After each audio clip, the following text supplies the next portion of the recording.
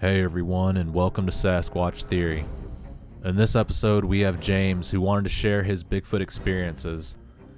He was floating on the current river and decided to camp off of a gravel bar near an area called Cave Spring.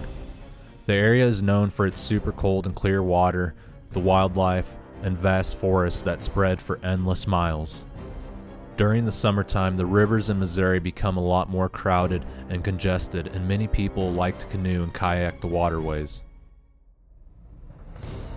But when the sun goes down and people get off of the river, those left camping on its banks will experience a different side of the forest that was not seen or heard during the daylight hours. Alright guys, with all of that being said, let's dive into this next Bigfoot experience that took place at Cave Spring, Missouri, off of the current river. Alright James, welcome to Sasquatch Theory. How are you doing today? I'm very good. How are you? Oh, I'm doing excellent. James, if you would, start off by telling us a little bit about yourself and this Bigfoot experience that you had in the Ozark Scenic waterways here in Missouri. Okay. Well, as you know, my name is James. I live in South Central Missouri, not too far outside of the Houston area. And the location that this experience, if you will, occurred was on the current river with my son. We were canoeing and camping overnight on the current river at a location that I actually camp every single year at this same spot. It's a very popular spot. Anyone that has ever been on the current river will know the location. It's known as Cave Spring. It's a very popular stopping point on the river. People during the daytime will stop there by the hundreds and just play around in the water because it's so crystal clear and cold. It's a beautiful location. But at nighttime, it's just silent. There's no one around. This location is very remote. There's only two ways you can actually access it.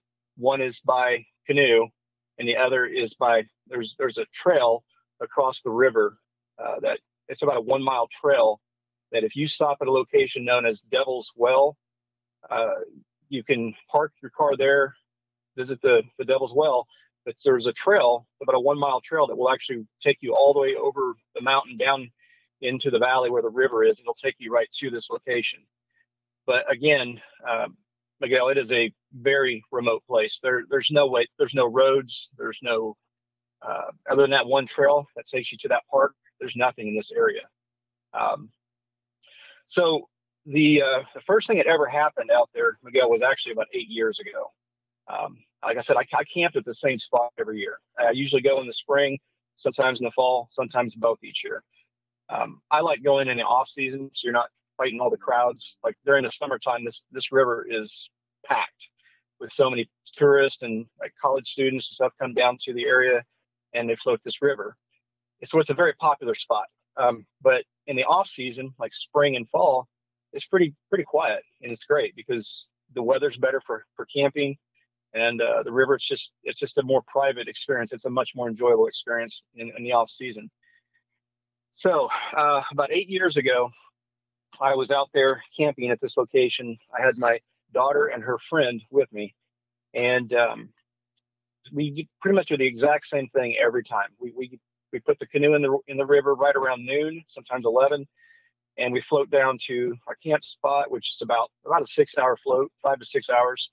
You get there, you set up your tent, you build a fire, and we have dinner. And then usually talk about the day and all the wildlife and the things we saw, and then we go to sleep. So about 8 years ago, we were asleep. It was probably the middle of the night. It had to be, I don't know for sure what time, but it was definitely the middle of the night. My daughter was asleep, her friend was asleep, and I was awakened by what sounded to me like someone walking across the river. Like it was a two-legged, sounds like somebody walking across the river. And I was laying there, the two kids were asleep, but I'm laying there listening to this, and I'm thinking, who in the world would be dumb enough to walk across this river in the middle of the night? I mean, the current river has a pretty strong current. That's why it's known as the current river. So it's not easy to walk across that river. There's some spots where it's shallow and it's easy, but this particular location, the current's moving pretty fast, and it's easy to get swept away, like pushed down the river. So I was laying there thinking, who in the world would be dumb enough to walk across this river in the middle of the night? And so I just laid there listening to it. It walked all the way across the river, and then I didn't hear anything else after that. Like once it got out of the water, I didn't hear it anymore. Like I didn't hear any sticks breaking. I didn't hear any rocks getting, crunched together or anything. And the place where I actually set up my tent is on a rock bar. This rock bar is a good 200-foot long, probably about 30 to 40 foot wide, and it's just gravel and rock. It's got a little bit of sand, but my point is it's rock. And so if you walk on that gravel or as rock, you can hear it. You can hear footsteps walking through like across this rock bar. I never heard anything at all, Miguel. So whatever it was, it walked across the river and it just went up into the forest. Never heard it again. Well, the next morning we got up and packed up all of our stuff and put it all in the canoe like normal. I did not mention it to the kids because I did not want to freak them out. I just kept it to myself. So we got in the canoe, we shoved off, and the way I always shove off, Miguel, is I actually take the paddle and I actually push it in the rocks and like shove the canoe out. And I do that until I can't hit, I can't touch the bottom anymore with my paddle, and then we start actually paddling. So I shoved out. We got out about probably 10, maybe 15 feet from the shore. And that was the exact area where I heard the sound of the walking, like someone walking across the river. And here's what really kind of like freaked me out is my paddle is 54 inches. It's a aluminum plastic canoe paddle, just an average paddle. It's 54 inches. So when I went to shove that paddle down again, or where I heard that the sound of someone walking across the river, underwater before I touched the rock. And that kind of freaked me out because I'm like, okay, I know where I heard that sound. I know where it was so close to our tent. It was distinguishable, like the exact location. So this 54-inch paddle went completely underwater before I hit the bottom. So now I'm thinking, okay, this doesn't make any sense because I'm an average sized guy. I've got a 34-inch inseam like on my pants. This thing was 20 inches. My paddle's 54, so that's 20 inches more taller, if you will. So now my brain is like going, what in the world? I mean, that person had to have been 8 foot, 9 foot tall for me to be able to hear the legs moving through the water. You know what I'm saying? It was a swish, swish, swish, swish. So you could hear both legs moving through the water. And I was just thinking to myself, that's impossible. There's no one big enough, that's just impossible. I put it on my brain. I just forgot about it. I thought, that's weird. I can't explain it. Weird thought. I don't know what happened. And I just went on with my life, never even worried about it. I started listening to Sasquatch Chronicles about probably 2 years after that, after my brother had actually suggested I, listen to the program. He believed in Sasquatch, and I personally did not. I thought it was somebody in a costume somewhere that filmed like the old Patterson film, the original film. I saw it as a kid growing up, but I just figured it was like made up. I didn't even believe it. I figured it was just somebody in a costume. So anyways, he talked me into start to listening to the program, and I started listening to it. And I found a lot of the call-ins like interesting. I mean, some of the reports I can't say that I believe them. Some of them I thought sounded very legitimate. Other ones not so much. So I was kind of on the fence, I guess, at that point listening to it. But everything changed when I listened to one of his programs where he had a guy on there that this guy, I don't know if he was a researcher or what, but this guy would take a four-wheeler and he would go down into like the deep forest and he would pull a little trailer, like a little enclosed trailer behind him. And what he would do is he would set up basically a fake campsite. Like he would set up a tent, build a fire, and he put, I can't remember if he would put like a lantern there or what, but basically he would build a campsite. And then what he would do is he would go and hide inside of that little trailer that he was pulling behind his four-wheeler. And then he would just observe and take recordings and try to get images of these creatures if they were, if they would come in near the campsite. But he caught on his recorder the sound of one of these things walking across the river. And it was my mind like shot back, like raced back immediately to that occurrence, what had happened to us on the river, because I could hear it in his recording, that swish, swish, swish, swish sound.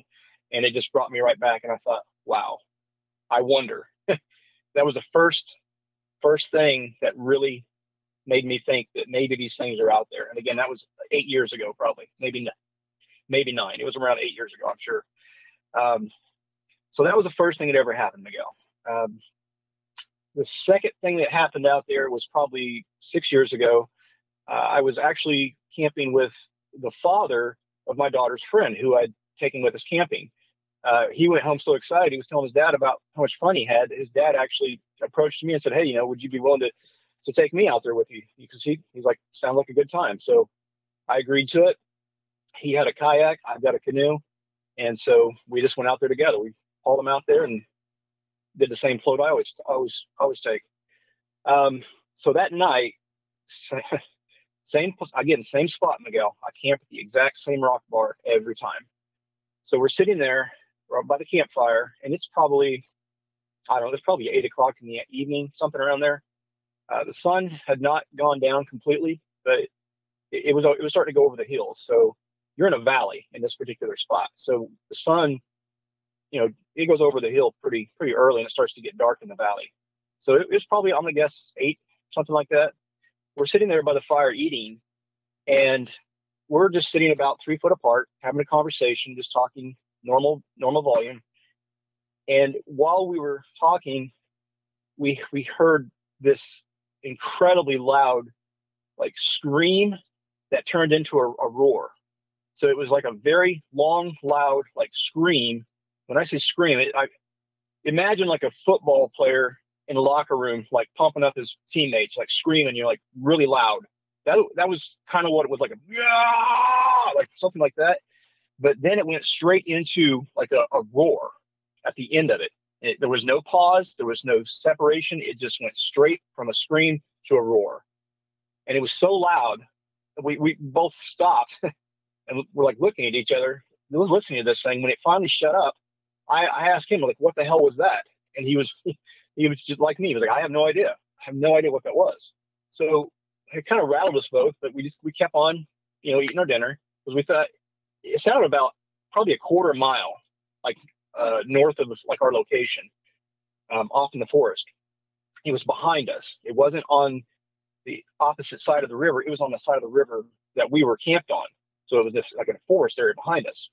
So we kept eating. We were talking a little more, and then probably about, I'm going to say 20 minutes later, it did it again. Like the same exact scream in a roar, but this time, Miguel, it was followed by 2 very distinct shotgun blasts, like boom, boom. It was like you had a pump 12 gauge, and you had one in the chamber and one that you racked. That was about the distance between the shots. It was a boom, boom, and then silence. We didn't hear anything. We didn't hear another scream. We didn't hear any voices, nothing. We just heard 2 shotgun blasts, and that was it.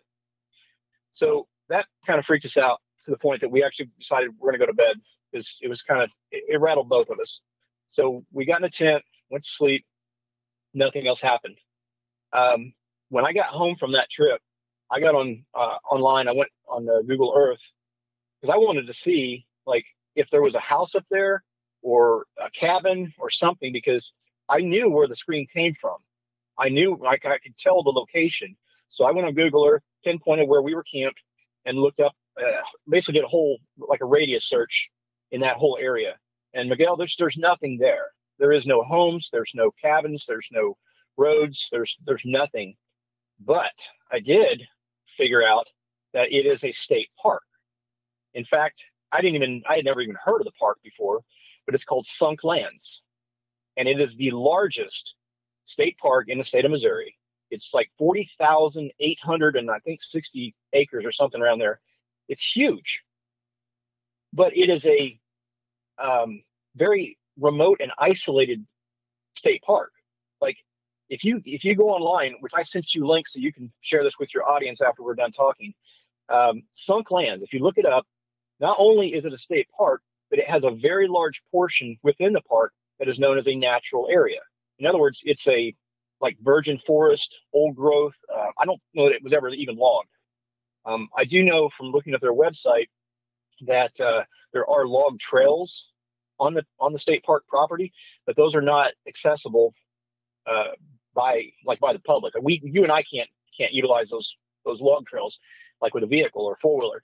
It's off limits to us. The state rangers and the people that work at the park, they use those log trails to, I guess, move around the park. But for you and I, the public, we're not allowed to. You can't have four-wheelers out there. You can't have side-by-sides. There's the only way you can access this park, Miguel, is to actually hike in. It's like a primitive hiking, camping only. That's it. So you have this incredibly large park, and so after I realized all that, I thought, man, it had to have been campers. It had to be. This state park is massive, and where I heard the scream roar and then the gunshots, that was right from this area, like in that park. So it had to be somebody camping. There's no homes, there's no cabins. You know what I mean? So, anyways, so that was the second thing that happened out there, Miguel. Mm-hmm. Now, again, I camp out there like every year. So sometimes spring, sometimes fall, sometimes both. It has happened numerous times where I will hear large rocks being thrown into the river. And I mean big rocks, not pebbles. I mean like something close to the size of like a soccer ball, like a big rock. And that will happen a lot out there. Like and it almost always happens like when you first lay down. It's like you'll lay down, you'll be in a tent for, maybe 15, 20 minutes, and then you'll hear this boom, like a big splash rock hitting the water. And it's weird because you're like, okay, it happens. It happens frequently at this location. The other thing that I've had happen out there numerous times is wood knocks, like an actual, it sounds like you've got like an axe handle or something, like a hickory handle, and you're just smacking it against a tree. You'll hear that once in a while. And usually there's two of them. You'll hear one, and then you'll hear a second one within just a few seconds, like downriver from each other. So that happens quite a bit out there. And I had shared all of these experiences with my family. Like after I started listening to Sasquatch Chronicles, started becoming more familiar with the habits, if you will, or behaviors of these things, I started becoming more of a believer that, hey, you know what, if they do exist, they're probably in this location, because there's a lot of things that I had heard reports, from other people's experiences that are very similar. These same things happen out there at this location. So I had shared these things with my family, and they were, quite honestly, they were kind of nervous. They didn't even like me going out there anymore, because, if these things do exist, they thought, they could hurt you. So my family was kind of skittish about me going out there. And other than those screams and roars that time, I never really felt like fear out there. I guess it was kind of more of like a curiosity thing to me. Like, I wonder, I kind of wonder if they're real. So I kept going. A good buddy of mine, we would go out there like every year in camp, and he actually was into the Sasquatch thing too. I shared that show with him, and so he started listening to it. And he actually brought like a little, what do they call them, little parabolic like recorders. You know what I'm talking about? It's like a little parabolic microphone. It's like a little radar. Yeah.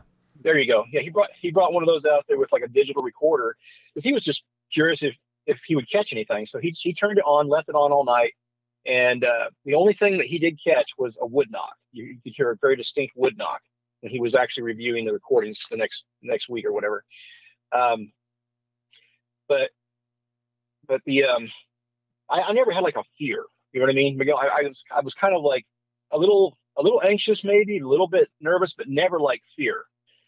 Well, this year, we decided to go camping out there, but we went in August, so just a little over a month ago.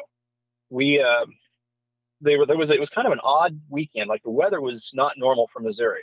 Normally in August, it's hot as could be out here. Like you're sweating, the humidity's sky high, and it's 90, sometimes even 100 degrees out here.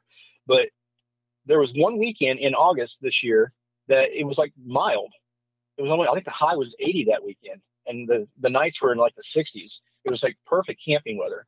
So my wife suggested that I take my son and we go camping that weekend because I was getting ready to get really busy at work, and she figured I probably wouldn't have time to go camping with him if I waited too much longer. So we did it. We decided, yes, let's go this weekend. My son was a little nervous about going just because of the things I'd shared with him that had happened out there, but I talked him into it. I was like, even if they're out there, they're off in the distance. They're up in those hills, up in the state park area. They don't come down here to the river. That's what I told my son. And I'm an idiot, absolute idiot for telling him that, because I actually believe that. That's why I told him that. But after our experience, what I'm going to share with you guys, no, they do come down to the river. And I had no idea that they would actually come down there, like with people there. The biggest difference between this camping trip and the other camping trips I take or have taken is we went in August, like towards the end of August, where school had already started back up. So family vacations are over, kids are back in school.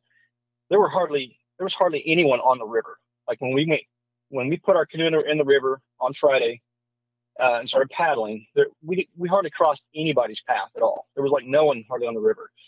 And typically when we go camping, a lot of the locals go in the spring and fall for the same reason I told you a while ago, that it's quiet. It's much more enjoyable when you're not fighting crowds of people. It literally, sometimes that river will be so crowded, there'll be like almost bottleneck. It's crazy. There'll be so many canoes and so many floating tubes and rafts. It's hard to even paddle. Sometimes you're literally like running into each other. So most of the locals around here, they don't go to the river in the summer because nobody wants to fight the crowds. So typically in the fall, in the spring, that's when the local people go out, and most of us have our own equipment. So we don't have to go rent canoes. We don't rent kayaks. We don't rent any of that stuff. So we're on our own schedule. Miguel, have you ever been canoeing or floating? Yeah, I go floating here on the Merrimack River. Okay, perfect. So you know what I'm talking about when I'm speaking of the rental places, right? Like they first of all, they have a season because of the crowds, so they don't even operate past a certain point of the year because they're not going to make enough money off of it. But here's the deal: for those of the audience that are not familiar with floating or canoeing, the rental places have times. So like you show up, you pay your rental fee. They've got a whole bunch of canoes and kayaks lined up on the river. You go down, you hop in your kayak or canoe, and you float. And then you float down to a certain location where they will actually pick you up and then drive you back to your car. So in other words, you're on a schedule. Like they have a drop time and a pickup time. If you miss the pickup time, you're going to sit there till the next pickup comes, and it might be 2-3 hours later. So my point is, these people that rent canoes or kayaks, they are basically in a big group going from point A to point B. And then in between those time slots, the river will be quiet again. There won't be that many people on the river. So if you have your own equipment, you're not on a schedule. In other words, you can get up as early as you want and hit the river, which we do every time, because the cool thing about being on the river with your own equipment, and you get up at 7 o'clock or even 6:30, you're on the water as the river's starting to lighten up.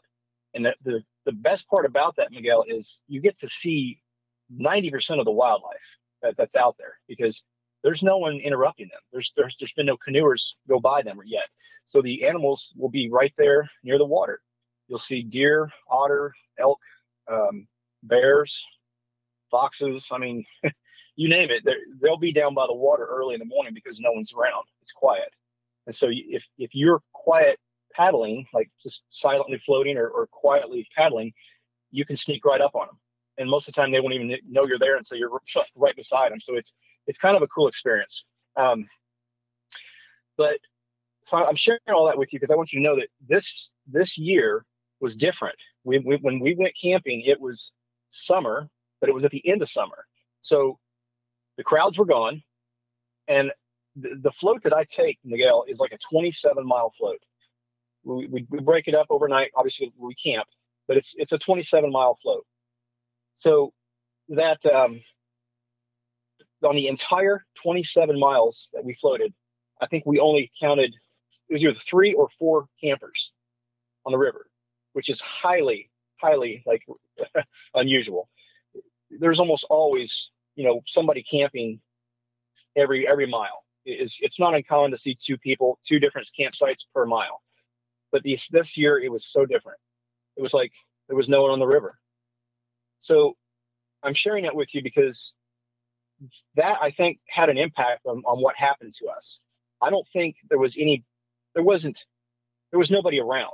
And I think that these things, I don't know if they felt safe or if it gave them some kind of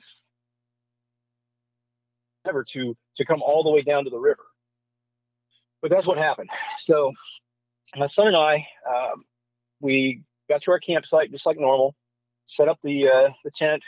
I was actually setting up the tent and putting our gear in the tent while my son was actually building the fire. I got done a little bit before he did, so I kind of helped him with the fire to get it going. And then we had our dinner, like always. We talked about the day. We saw a lot of wildlife on that float, so we had a lot to talk about. It was kind of cool. But we were sharing our experience and just talking about it. And then we went to bed. It started getting dark. We laid down, and this same thing happened as almost always. We were laying there, and we'd been in the tent probably 20 minutes, and then here goes that big rock hitting the river again. And my son looked at me and he said, "Dad, did you hear that?" And I said, "Yeah, I did." So that kind of, I wouldn't say spooked us, but it definitely kind of made us. It was an uneasy feeling, Miguel. Like it was kind of like, okay, they're here, but nothing else happened. We went ahead and just kind of didn't worry about it, laid back down. And there's something I want to share with you right now, because directly behind my tent, where I set the tent up, is like a little low water area. In other words, when the river comes up, it actually flows around this rock bar. You with me? Mm-hmm. Yeah. Okay. So when the river's down, it's just like a little low water area. In other words, it always has water in it. And it is full of bullfrogs and clams. Like every time I go camping, we have like a little raccoon that you'll hear him scurrying around out there, and he's digging for clams because there's clam shells everywhere. So I know he's out there digging for those clams. But the bullfrogs, there's a whole bunch of bullfrogs in that little water hole. I'd say there's at least 3 large ones, like adult ones. And then you also hear like little ones, but there's always at least 3 very like large bullfrogs. And they will they'll croak like a normal croak. Like I'm sure most of your audience, if not all your audience, is going to be familiar with how bullfrogs croak. It's like an occasional croak, like it'll like a roar, and seconds will go by, and then you'll hear another one roar, and then maybe roar. So it's kind of occasional, and the frogs were doing that just like they always do. They're literally 10 feet from the tent. That's how close. This rock bar is only 40 foot wide. So the frogs were doing their normal croaking. And that's actually kind of soothing to me. That's one thing I love about camping, is hearing the night sounds, the frogs, the bugs, it's peaceful. So it actually kind of puts me to sleep. So I'm laying there listening to the frogs. Next thing you know, I'm asleep. Well, I was woke up by, it was about 3:45 to 4 o'clock in the morning. I know because I looked at my phone and started recording stuff, which we're going to get into that later. So I know it was right around 3:45 to 4 o'clock when this first started.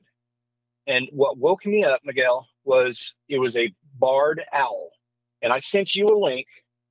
If you want to share that with your audience, the link is to a web page that has, I think it's 17 different night bird sounds. And if you scroll down to the barred owl, Barred, barred owl, listen to that recording. That is almost identical to what woke me up. This owl was like frantically calling out, like warning. It was right behind the tent, up in the trees, and it kept going from like tree to tree to tree to tree. You could hear it like jump and hit the limbs and like fly just to the next limb, the next tree, and it just kept screaming. It was making that exact same sound. It's like a woo, something like that. If you listen to that recording, it's very similar to that. But this owl was going back and forth, and it was just screaming. It kept screaming. I was like, what the heck's going on? I'm laying there, and my son was asleep, and I'm listening to this bird, like, what is he doing? And I'm sure, Miguel, you've probably seen like birds freaking out before, like maybe a mama bird like will have like a nest with some young ones in it or eggs, and like if another bird comes near it, the mom will start screaming and squawking and like throwing a fit. Or like if there's a snake up in the tree, same deal. The mother bird will be like going crazy. Are you with me on that, Miguel? Yeah, I've seen that before. Okay. So that's what this owl was doing. It was like frantically going from tree to tree, screaming that same call. And I didn't even know what kind of owl it was. I was confident that it was an owl, but I had never heard one make that sound before. So I was trying to, that's how I actually found that link that I sent you. When I got home from this trip, I started looking up night bird sounds, and I found it. I'm like, wow, that was definitely it. It was a barred owl. But anyways, the owl was like frantically doing this, and it did it probably 7 times, something like that. And then finally it flew off into the forest. I could hear it, like it was still making that sound as it flew away. Okay, so after that commotion was over, then I could hear the frogs. The frogs are, again, no more than 10 feet from the tent, but they weren't doing like their normal occasional croak. It was completely different. Miguel, it was like a 1, 2, 3, 4. Like they were going rock, rock, rock, rock, rock, rock, rock, rock, like that. And there would be one bullfrog doing a 4 count, and there was a second frog going rock, rock, rock. So 3 counts. So you got one frog going 4, the other one's going 3. But here's what was bizarre, Miguel. After that owl flew away, I could hear these frog sounds, but I also heard like a duplicate sound. So I would hear a frog go rut, rut, rut, rut, and then I would hear what sounded at first, it sounded like just a repeat of the same thing, like 4 counts. I was just laying there listening to these sounds, and it was bizarre. So the frogs would do rut, rut, rut, rut, and the second frog would be doing a rut, rut, rut. But as soon as they would finish their croaks, you would immediately hear a repeat, 1, 2, 3, 4. And I'm just going to say that for now, because when you share these recordings with your audience, you're gonna hear it. I mean, it's bizarre. So at first, I was just laying there confused, trying to understand, like, why are these frogs doing this? This is not normal. I've never heard a bullfrog do like a 4 count beat or a 3 count beat and then repeat it over again. It was bizarre. So as I'm laying there, I start noticing that the second set of beats was actually coming from the forest. So you got the frogs right there next to the tent making their croaks, and then out in the woods you would hear a 1, 2, 3, 4, 1, 2, 3, 4. But as I laid there, they started getting louder and louder. So whatever it was in the forest was coming down through the woods, was coming through the forest to the river. Now, the place that I camp on the river, Miguel, is like, I already told you, there's no way out of there. The only way out of there is by a canoe, or if you want to swim across the river and get on that trail and then hike a mile to get to that Devil's Well camp. It's not even a campsite, it's just a day use park. That's it. There's no other way out of there. So when you come to the river, your only option is to jump in the water and swim. There's nowhere else to go. So these things are coming down through the forest, making this repeated sound, 1, 2, 3, 4, 1, 2, 3. And as they got closer, Miguel, I could tell there was more than one. It was like there were multiple beats coming out of the forest. And as they got closer and closer, you could literally start to figure out that they were a certain distance apart. Now, this is the middle of the night. It's pitch black. There's no light at all out there. Even if there was a moon out, it was dark. my tent has one of those weather shields over top of it too, so it's always dark in the tent unless you turn on a light.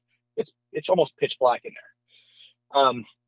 So all I had to rely on was my ears. I couldn't see anything. I could hear, but when you're in that situation, your hearing is much more, I guess, intensified. Like you pay better attention in the dark than you do in the daylight, just because you're focusing on your hearing so much more.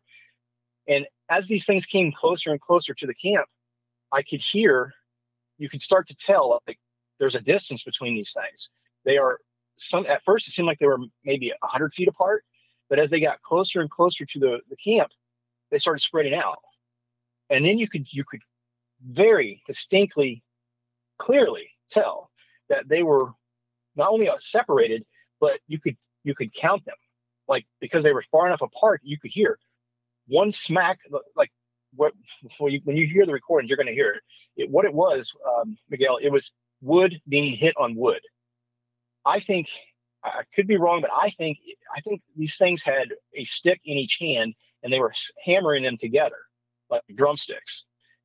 But they were coming down to the woods, and when they got close enough, you could count them. Like there was 1, 2, 3, 4, 5, 6. There was 6 of these things in separate areas.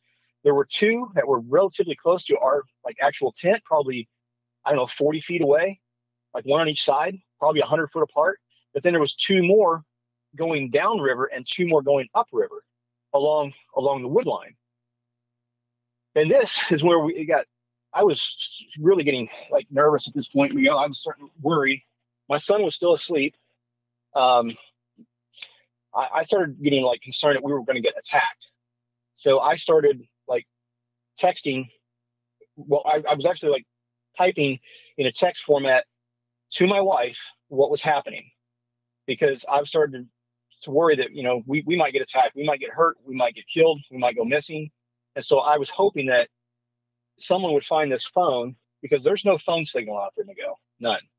If you know the area, there is no phone signal for miles.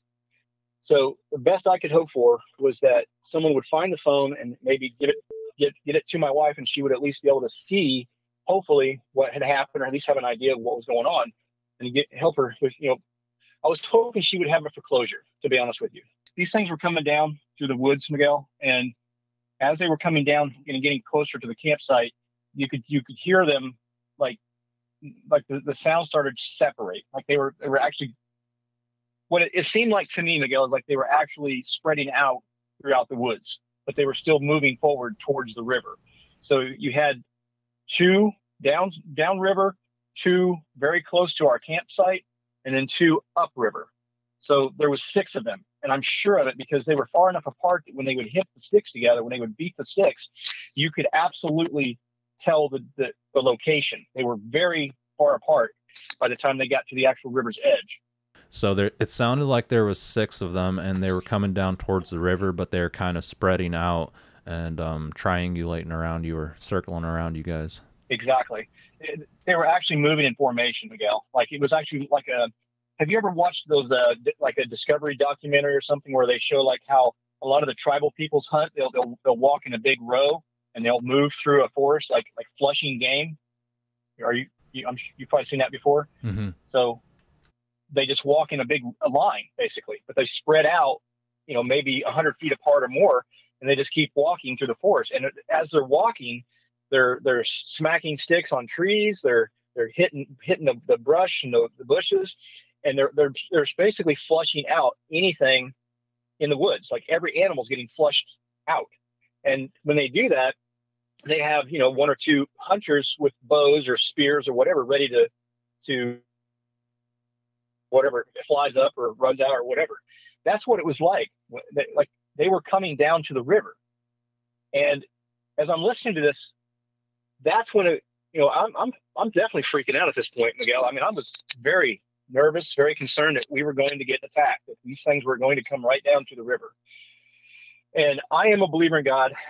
I was praying continually for protection around our campsite.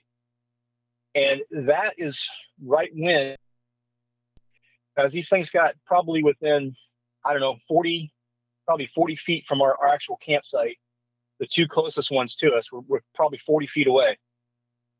We had a deer jump out of the woods and land right inside of that little water hole directly behind the tent there where the frogs were. Now, as these things got closer, the frogs shut up. Like the frogs were making a lot of croaking at first, but as these things got closer and closer, the frogs went silent. Like they just stopped croaking completely. Well, this deer jumps out of the woods right behind us, and it lands in that little water hole. And this thing is wheezing, Miguel. I don't know if I asked you, have you ever had the wind knocked out of you, Miguel? Mm-hmm. Yeah. Okay. So I'm talking like when you get punched hard in the gut and you get like a, hey, kind of like that, where you can't even catch your breath. That's what this deer was doing, Miguel. It was so out of breath. It was like wheezing. And at this point, I was scared. I was actually terrified because I'm thinking, okay, now I know what's going on. These things are flushing animals down here to the river, and there is nowhere to go. So I think what they do, Miguel, is they flush the animals down to the river, and then they ambush them because there's nowhere to go. The only thing you could do would be to jump in that river, and that river's deep. Where I camp at, it's deep. It's way over my head. And once you go across the other side, I don't know how deep it is. It's well over, I'd say probably 10 feet minimum. So there's nowhere for this deer or any other animal to go. They're trapped. And I think that's what they do. They flush these animals all the way down to the river, and then they get them, ambush them. So this deer is directly behind our tent. It's wheezing and it's breathing like it's trying to catch its breath. You can just hear it like struggling to it was winded. It was so, you can almost feel the terror in this deer. Like it was just freaking out, and it was trying to catch its breath.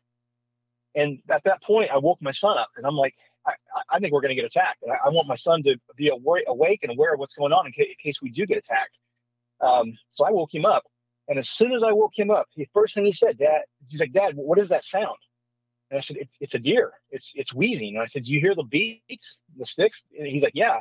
I said, whatever's out there is flushing and chasing this deer. It just came into our camp, and it is laying right behind our tent here, and it's out of breath. It's been running from whatever's in the forest.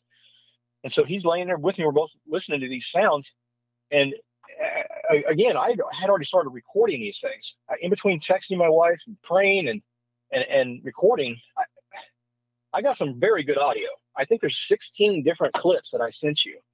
And when you listen to these things, you're going to be able to hear them. You're going to be able to tell. I recommend you and your audience, close your eyes and put earphones on so you can really focus on the sounds, and you'll be able to distinguish the distances between them. You can tell in the recordings that they're far apart. And so anyways, this deer jumps in our campsite, and it is wheezing, and you could just hear it like trying to catch its breath. After probably, I don't know, 3 minutes or so, it finally started to like breathe. Like it was starting to catch its breath, but it was still like labored breathing. Like it was still, like you could hear it, like still taking deep, hard breaths. Like it was still scared, but still like winded.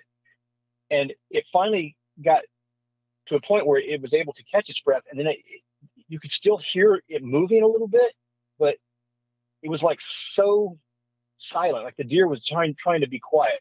It's like if you were running away from something and you don't want to be heard. That's exactly what was going on. This deer was like terrified, and it was trying to keep quiet. It was trying to stay still and not be noticed or not be heard.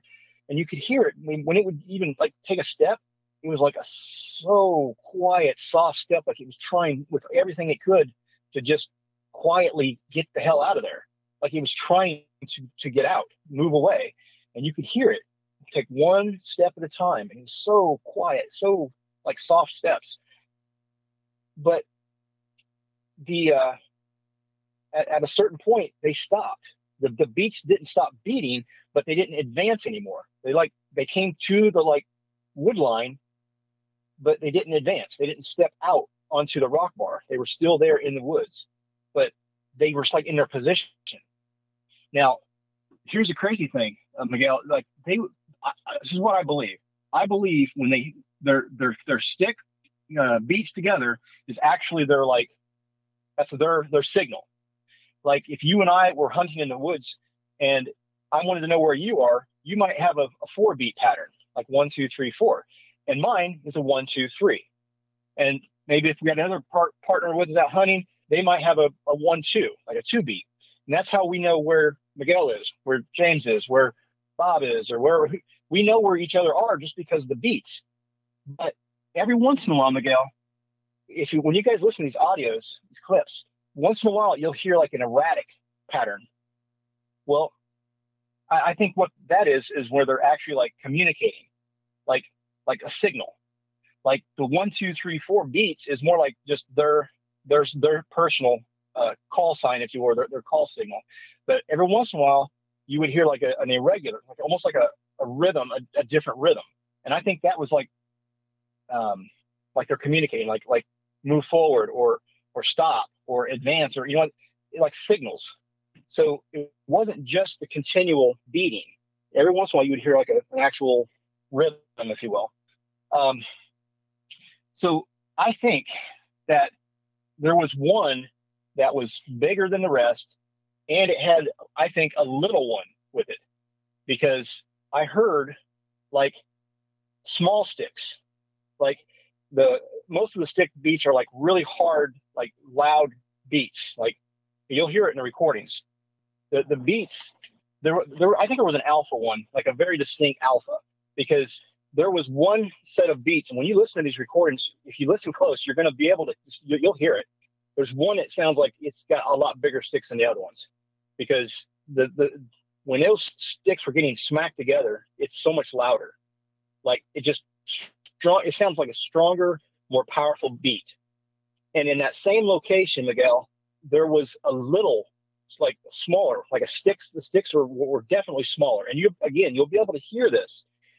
I think it was a young one with the alpha, because they were coming from the same location where those beats, those two were coming from.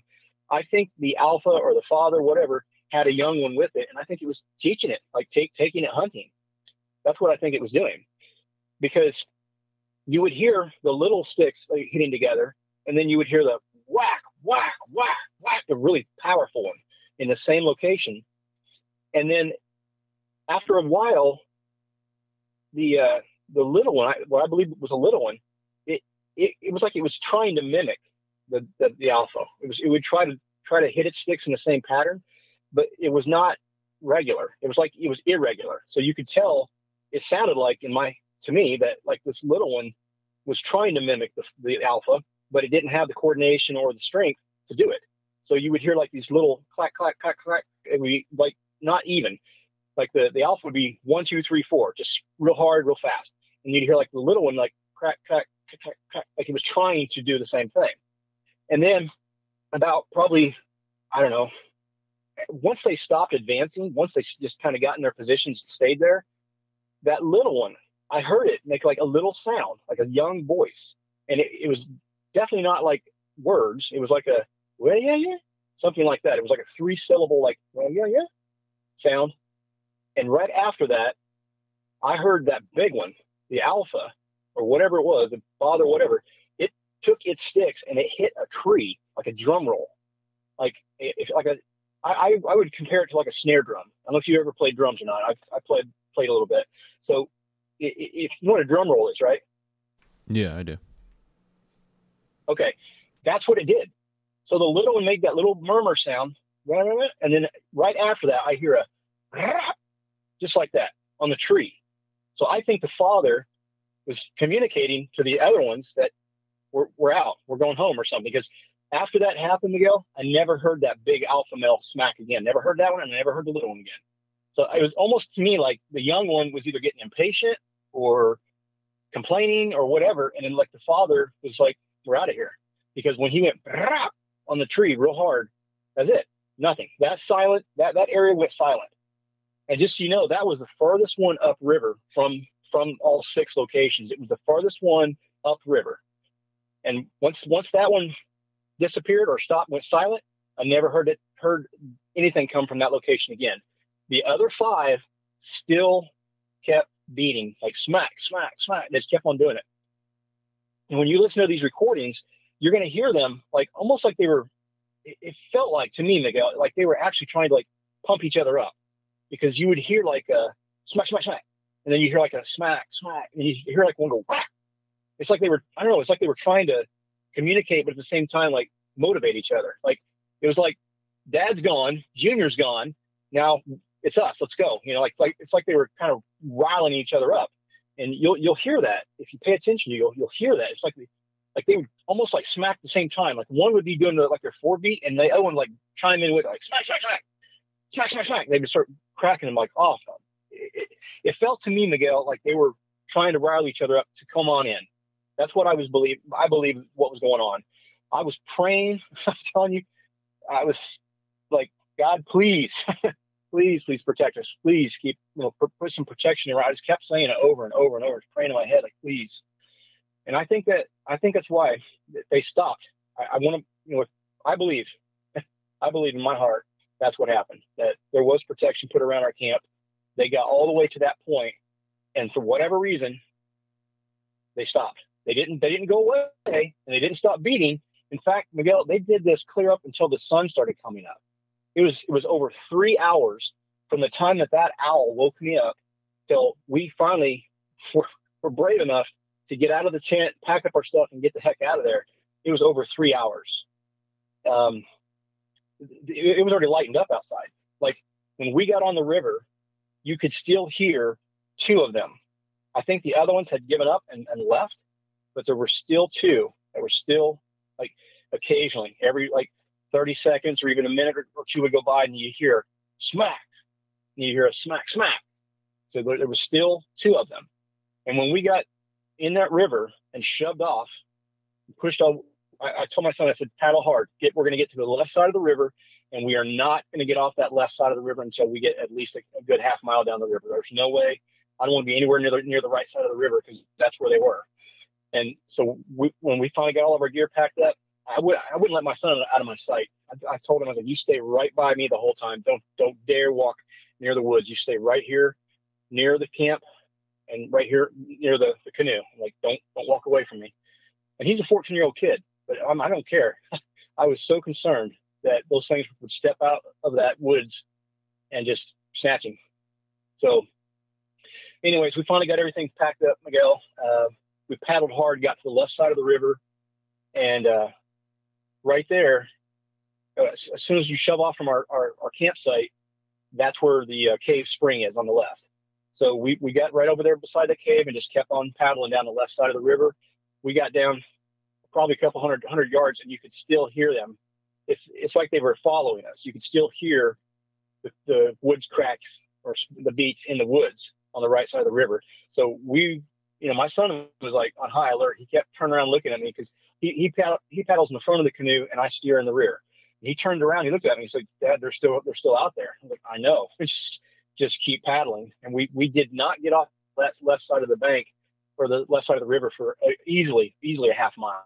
Once we went through a couple of rapids and a couple of turns in the river, then I felt a little more comfortable to like get out in the middle of the river. But I still would not get anywhere near that right side. And we got the heck out of there, man. We got out of there. I will still go canoeing out there, but I will not go camping out there anymore, Miguel. Not after that. So. Yeah, I don't blame you. That's my experience. Okay. Yeah, I appreciate you sharing that with me. And do you think the Sasquatch were possibly hunting deer in that river valley, and that deer ran into your guys' campsite? Yep, absolutely. I think that's their hunting grounds. I think that they live up there in the sunklands area, because it's a protected natural area where nobody can go in there except for campers, like hikers. That's it. I think they live there. Are you familiar with sunklands natural area? I've looked at it on a map, but I've never been there. Okay, so what it is your audience will definitely want to know this. It is a giant sinkhole. It's like a mile-long sinkhole. The whole land collapsed in that valley. The whole thing is a giant sinkhole. So it has caves. It has natural springs. It has old virgin timber growth in it. It's like Missouri, like Missouri was 200 years ago before it got logged out. It's still in its pristine virgin state. Beautiful forest, thick thick brush, old growth. I mean, but the whole valley is it's a giant sinkhole. So it's riddled with caves. It's got all kinds of massive, like oaks, hickories, pine. It's just an untouched piece of land. But I believe, Miguel, that they live in that area. I think that's their home. And that park literally comes all the way down to the current river. You look at it on a map, you're going to see where the current river kind of just snakes around the bottom of it.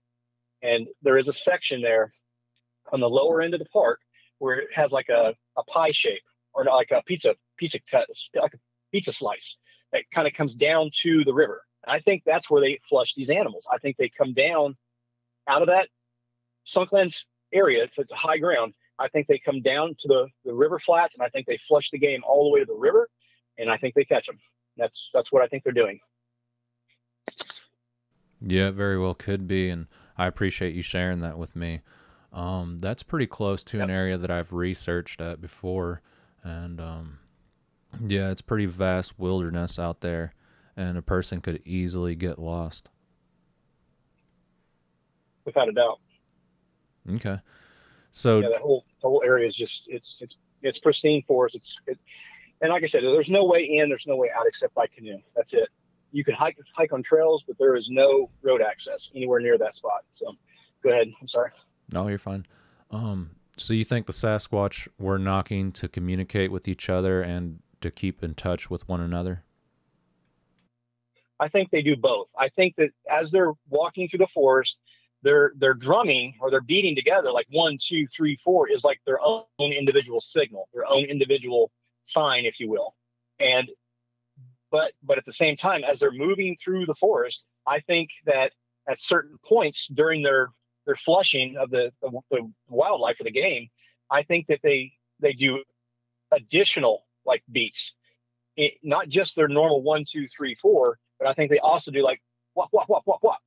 And I think when they do that, it's like they're communicating, like move forward or stop, or it's like a signal, like they're actually communicating. So I think they do both, Miguel.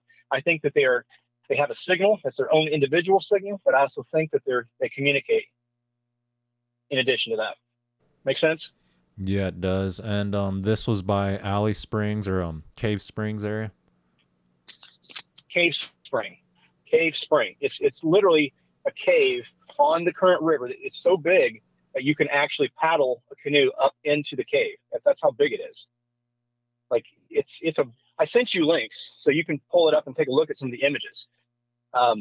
It's a really popular spot on the river for people to stop and like get out and swim, because the water is so cold and it's just blue. It's a beautiful, clean water coming up out of the cave. And I want to say the cave is like the spring that comes up out of the ground. I think it's like over, I want to say 100 feet or maybe even 200 feet. It's deep. You can't, like, when you go in there with your flashlight in your canoe and you shine your light down into the spring, you can't even see bottom. It just turns blue. It's so deep. But anyways, it's a very popular spot, that Cave Spring. People during the daytime, almost everybody will stop and either swim a little bit or at least get out and take pictures, because it's a beautiful spot on the river. And so during the daytime, this place is like packed. Like there'll be sometimes, 50 or maybe even more people at a time stopping at this location just to like get out and take pictures and splash around a little bit and get back in the canoe and keep on going. But at nighttime, it's the opposite. It's dead silent. There's nobody around unless you're a camper. Like primitive camping right there on the river. Yeah. And at any point, did you feel in danger whenever these things were coming in? Absolutely. I felt terrified. As they came closer and closer, I thought they were going to come all the way into the camp. And when that deer jumped in the water behind the tent, man, Miguel, literally, my heart, I almost felt like it just dropped into my stomach. Like I felt nauseous. I felt like I was like, that fight or flight, like feeling, it kicked in like immediately. Like, oh, here we go. So that's why I woke up my son immediately when that deer jumped in that behind our tent. I woke him up because I thought, here we go. They're going to come all the way in on us. They're going to come after that deer, and we might get attacked. So I was absolutely terrified at that point. And there's nothing you can do. There's nowhere to go. You can't, even if you jumped in your canoe and tried paddling away, you're not going to get very far. I mean, the canoe, I mean, I could catch you. You know what I mean? I could swim after you and catch you myself. You're not going to escape. There's nowhere to go. You can't hop in your car and drive off. You can't call 911. You can't, there's nothing. You're on your own out there, completely isolated. And that's why I was terrified, because I got my son there with me. And, I put us in that scenario. I put us at risk, and it was terrifying. I would have gone down swinging, but that's not going to do much. If you got 6 of these things coming at you, yeah, good luck. Yeah, absolutely. And was this the same area that you and your daughter had an experience at, where you heard the vocalization? Yes. Miguel, I camp at the exact same spot every year. It's always the same spot. It's the same exact location. You're kind of diagonal from the cave itself, from Cave Spring, but you're within probably 200 yards of the opening of the cave, but you're on the opposite side of the river on a rock bar. And yes, same spot that my daughter and her friend, where I experienced or heard something walking across the river. This is one of the areas that David Politis covered and talked about a missing hunter that they ended up finding. Did you ever hear that story? Really? No, I did not. I'm curious, though. What can you tell me about it? Because after hearing those gunshots up there coming from that state park, that's definitely piques my interest. Yeah, well, I can only relay what I heard, and I don't even know if I have the facts straight, but a guy went hunting out there by himself in the Ozark National Scenic Riverway area, and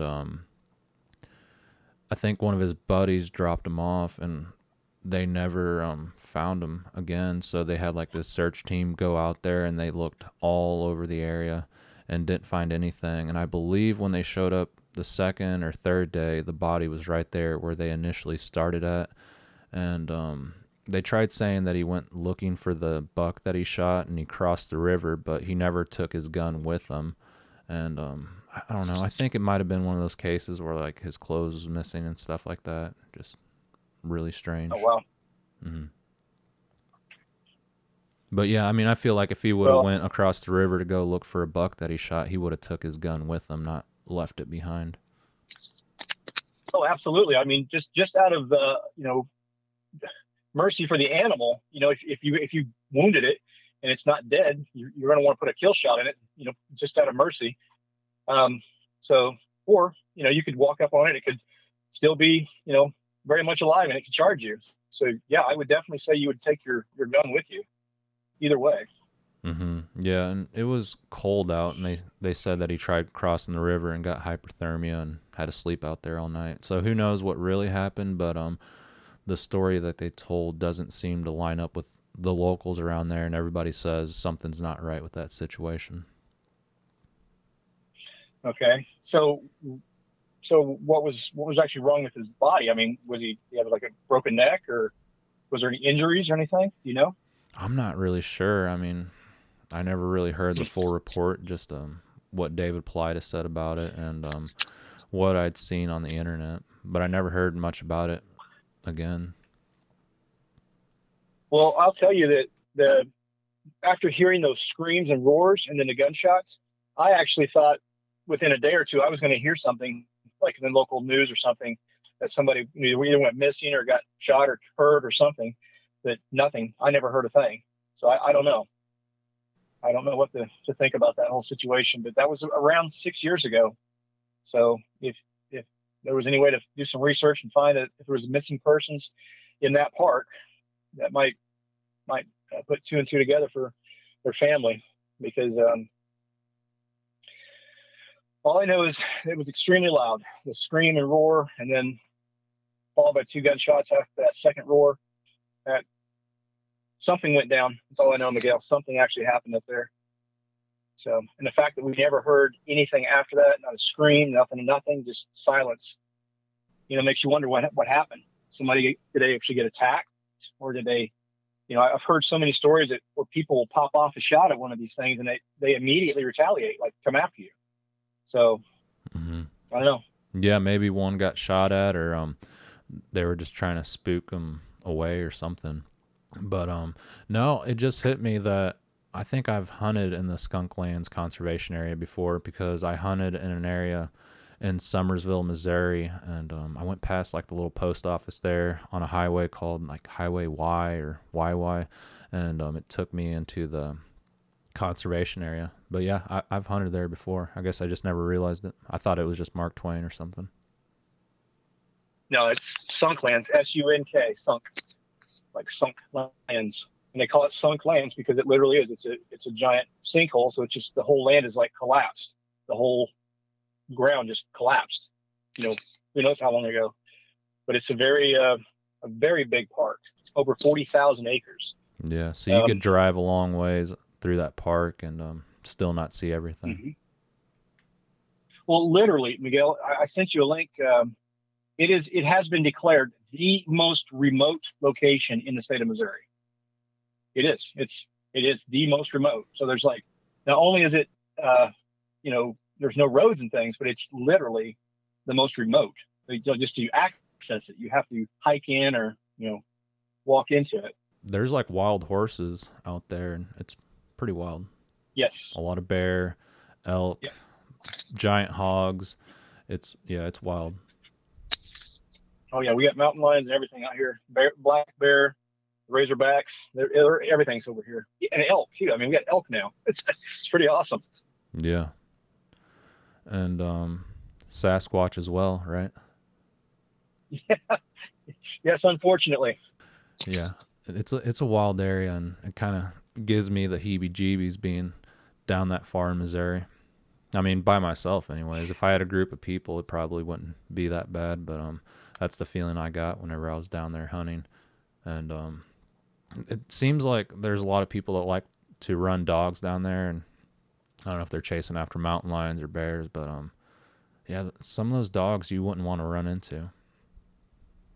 No, there's quite a bit of hunters that go down in that area, so it's definitely not a place you want to go by yourself. You always want to have a buddy with you if you're going to go hunting or even fishing on the river. Just definitely suggest going with somebody, but yeah. I would not suggest camping at Cave Spring. I would not suggest that to anybody.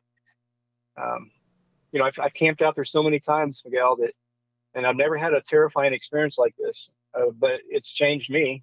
And my son was immediately like, I'm not going back out there, Dad. I was like, I understand, I'd still like to go canoeing with you, but I'm never going to ask you to go camping out there again. So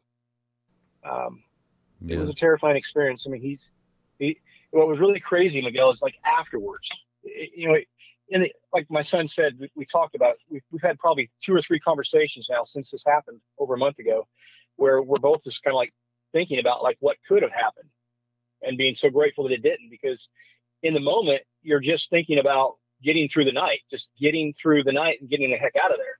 But afterwards, when you have time to reflect on it, you think about every step of the process, that owl was like literally calling out to the forest, like, run, go, here they come. That's what that owl was doing. It was trying to alert the forest, here they come. And then you got the frogs mimicking the exact same sounds. I think the frogs thought that they were hearing frogs at first, and they were just responding to the beats, because they were so far out in the forest that they almost sounded like the frog croak at first. But as they got closer and closer, you could definitely tell it was sticks, like wood getting hit on wood.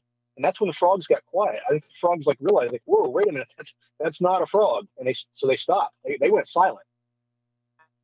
And then you got the deer. The deer was actually being hunted, like flushed down through the river.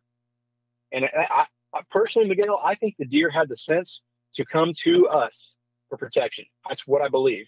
I've heard other people's accounts where a hunter will be like in their deer stand, and a deer will run right up to their tree, look the hunter right in the eyes, and lay down right next to him for protection. Now, that's crazy to me, because if a deer knows that you're hunting it, why would it come to you for protection unless it's absolutely terrified of what's out there, what's coming after it, what's chasing it? So I believe that's what happened, Miguel, that this deer had the intelligence to come to the humans and stay with us. And it stayed there. It was probably a good 20 minutes before I finally heard it. Like, you could hear it slowly, like stepping away quietly. I don't know what happened. I don't know if they caught the deer. I never heard it squealing or screaming. So I don't know. Maybe it got away. Maybe it didn't. But I do know that it went north. It went upriver. That was the direction I could hear it walking away. So it went north, upriver, where we're at what I believe the alpha and the young one were. It went that direction. But I never heard it screaming. I never heard it get attacked or anything. Just these things beating on the sticks for 3 freaking hours. When you listen to these recordings, Miguel, I can't really even tell you like what order they're in. When you start hearing like the birds waking up, those would have been the later ones. But when you listen to those recordings and the ones that are just the constant beating of the sticks, and you hear multiple going off at the same time, those would have been the earlier ones. Because as the daylight started to come on and the wildlife in the forest started to wake up, you could hear the crows, you could hear the squirrels starting to chatter. When that happened, that's when they started fading, like the beating. Like, I think that one by one, they started giving up on the hunt and went home. But there was, as I told you, there were still 2 that were still occasionally beating, even after we were on the water leaving. So these things are very dedicated to the hunt. They don't give up easy. I mean, that's 3 hours, Miguel. 3 hours. Crazy. Yeah, it does sound like they were hunting that night, and it sounds like they were going all night long. So you listened to this all night, and it kept you up till the morning time? Yeah, like I said, about 3:45 is when it started, and I know that for a fact because when I started texting my wife, it was probably around 4. It was just after 4 when I started texting her, because I lay there for a good 20 minutes just listening to all this stuff happening and like just thinking, what's going to happen. I started getting the more nervous I got, Miguel. That's when I decided, I'm like, man, I need to at least attempt to let her know what's going on in case we get hurt or killed or go missing or whatever. I wanted something. Did your text go through? That's why I started texting her. The next day, yes. Since you're familiar with that area, the next location on that river where you can actually get a signal is near a large campground called Poltite. And as we went by or floated by Poltite, we got a little bit of a signal, and that's when they started firing off. My wife picks us up at Round Spring. That's where we finished our float, Round Spring. So she started getting these texts, but they came to her like all out of order. And so it was just randomly sending. I'm sure you've had that happen before. You're in a location where you had no signal at all, and then when you finally get to an area where you have a signal, your phone just starts randomly firing off those texts. And so they're not even in order anymore. You know what I mean? Like, yeah, you might get the last text first. Mm-hmm. When I camp in those areas, my messages never go out. I'll get some text messages, but I realize as I'm driving closer to home, I start getting a bunch of text messages and notifications as I'm getting closer and closer to home. So, yeah, okay. Signal definitely doesn't work out there. But I've heard that, like the newer Apple phones, they work off of GPS. So even if you have like 0 signal, your text messages are still going through. I'm thinking about switching, but I'm not sure yet. I got you. Well, my whole family has Apples. I'm the only one that uses an Android. But I don't know. Okay. I don't know. That's I'm happy with what I got. But yeah. Well, James, I think that pretty well covers.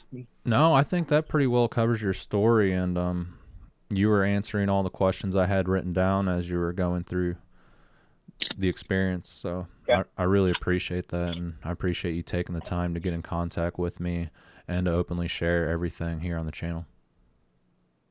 Not a problem, brother. I just hope that the whole point in this, honestly, Miguel, I know a lot of people go camping out there and fishing and canoeing.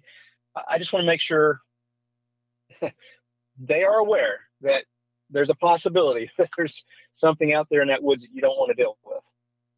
So if at the very minimum, I hope somebody will hear this and take precautions, whatever that may be on their own part, whether it's, bringing a protection with you or maybe avoiding that area camping.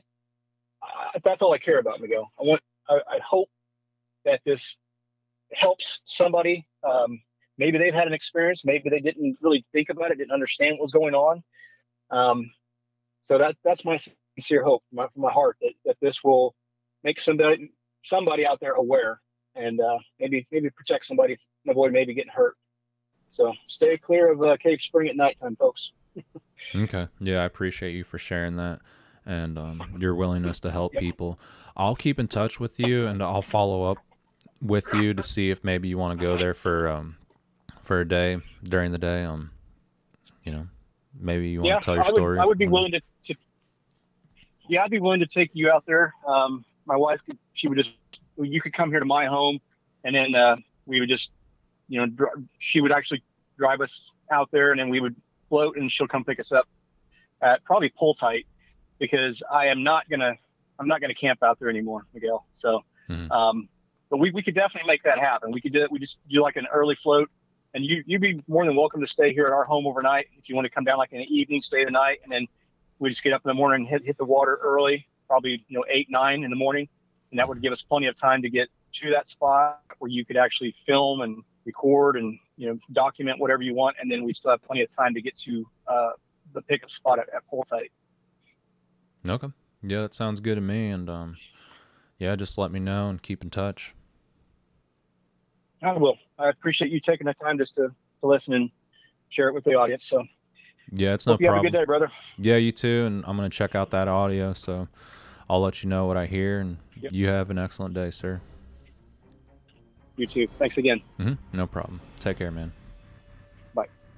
Bye. All right, that's another Bigfoot report from the Current River Conservation Area, and I appreciate you, James, for sharing your experience with everyone. If you guys enjoy listening to Sasquatch Theory, please like and subscribe. And if you have a Bigfoot or cryptid encounter that you would like to share, please contact me at sasquatchtheory@outlook.com. If you guys would like to help support the channel, you can purchase some merchandise on my Spreadshop website. Also add me on social media such as X, Instagram, Facebook, Rumble, and SoundCloud. Alright, I hope you guys have a good one. Take care, and God bless.